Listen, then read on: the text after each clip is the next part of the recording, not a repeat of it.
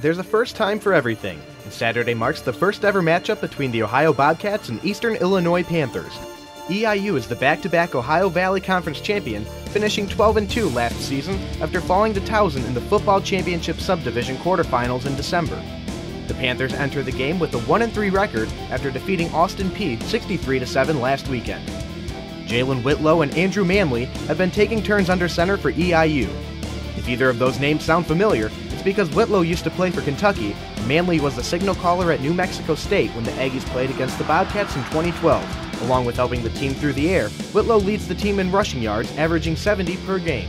Similar to EIU, the Bobcats have utilized two quarterbacks in their last 3 games, but redshirt sophomore J.D. Sprague will be called upon to lead the offense as redshirt junior Darius Vick, one of the team's captains, suffered an injury last week against Idaho. Addressing the quarterbacks in his weekly press conference, Coach Frank Solich says that they are both guys that have studied the game, and the coaching staff has a lot of confidence in both players, and that the good thing is they don't have to devise an offense around Sprague to execute his entire offense.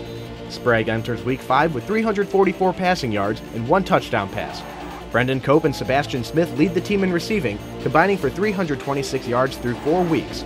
The Ohio defense will have to adjust for the Panthers' triple option offense, which is something they will see for the first time this season. In preparations, Solich says that it's going to be a challenge for his team to get ready for everything the Panthers do offensively. The Bobcat running game has had trouble securing the ball in recent weeks, but will be able to rely on several contributors in the backfield. A.J. Ouellette and Daz Patterson have had the most carries, but Tim Edmond and Dorian Brown have shown strong efforts despite limited carries. Ohio will be looking for its 3rd straight home win, dating back to last season. Kickoff from Peden Stadium is set for 2 p.m.